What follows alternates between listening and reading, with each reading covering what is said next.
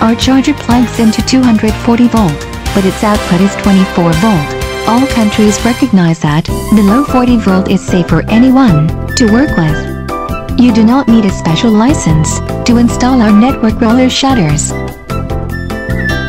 The regulation for USA is that any voltage below 42.4 V is safe to work with. All devices below this voltage do not require a safety check.